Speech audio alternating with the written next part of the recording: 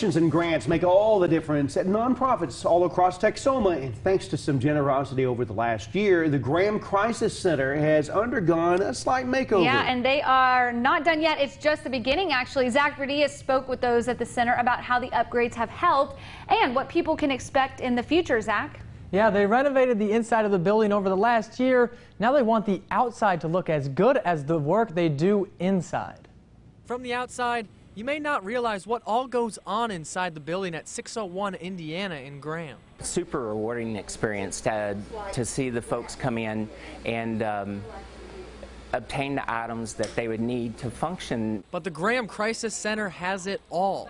It could be just something that they never had in their life, or just the basic needs, you know, for a job, clothing, furniture. Whether it's the nifty, thrifty clothes resale side or the attached food bank, grants from the past year have transformed what they do and offer. This whole process has really changed the trajectory for the Crisis Center. Has given us so much confidence that we're going to be able to continue well into the future doing the work that we do. $92,000 from the Bertha Foundation to renovate the building, another $37,000 from the Pretty Foundation for new computers and technology, and most recently, a $20,000 grant from the Rotary Club of Graham to upgrade what's technically their parking lot. It's a disaster. Not only is it ugly aesthetically, but seriously, people with their food in the food basket, it's always turning over.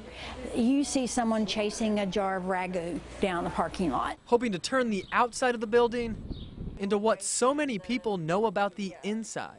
Within, I'm going to say 2 months from now, from curb to curb, we're going to be beautiful, and I am so excited about that. Allowing them to help even more people. Treating everybody with love and respect, and with that, it's gravy. As Grandma would say, it's all gravy. Whether it's food, clothes, or a little kindness.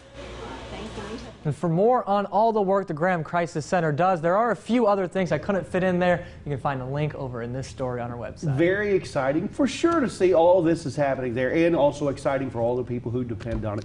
Zach, thank you very much for taking us to Graham.